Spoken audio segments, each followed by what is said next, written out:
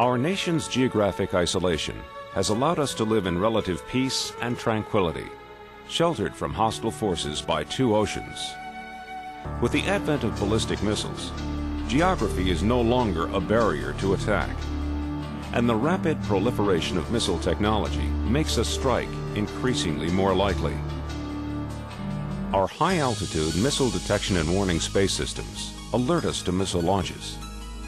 These systems utilize infrared or IR sensors to detect and track rocket engine heat during a missile's boost phase.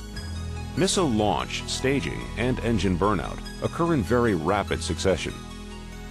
Once engines burn out, the space-based IR systems can no longer monitor the missile's now cold post-boost vehicle.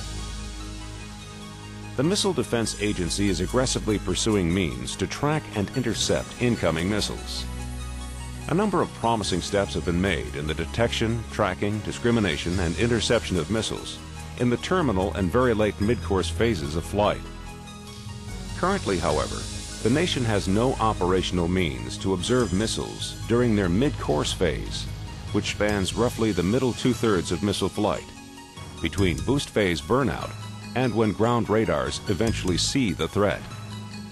During this phase, warhead-dispensing post-boost vehicles maneuver and change course. They dispense multiple re-entry vehicles to hit geographically diverse targets. And they deploy decoys and clutter, designed to defeat ground-based tracking radars and interceptor systems. Without a mid-course tracking capability, our missile defense system is forced to detect, track, discriminate, and intercept incoming missiles very late in their flights.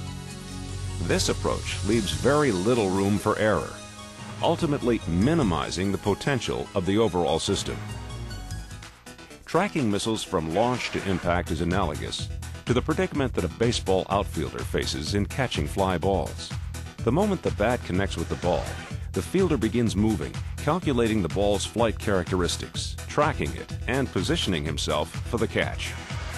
He relies on continuous visual contact with the ball to determine how fast and in what direction he must run, and whether he should call for the catch or yield to a better positioned teammate.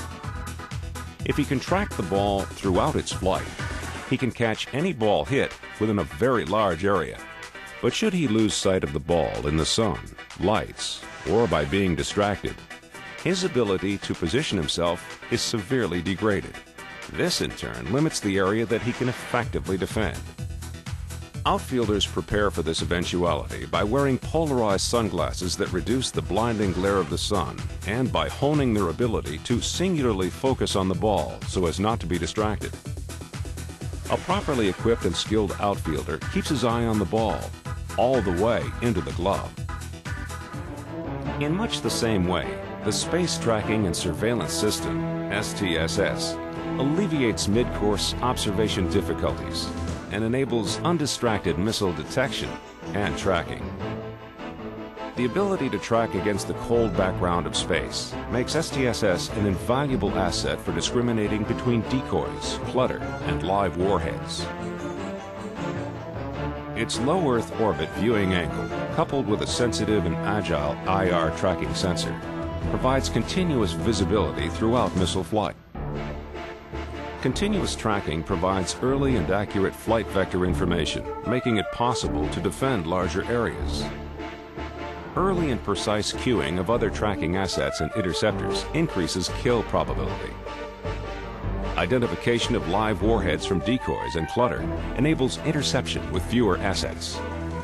And the ability to track multiple targets during mid-course increases the number of engageable threats.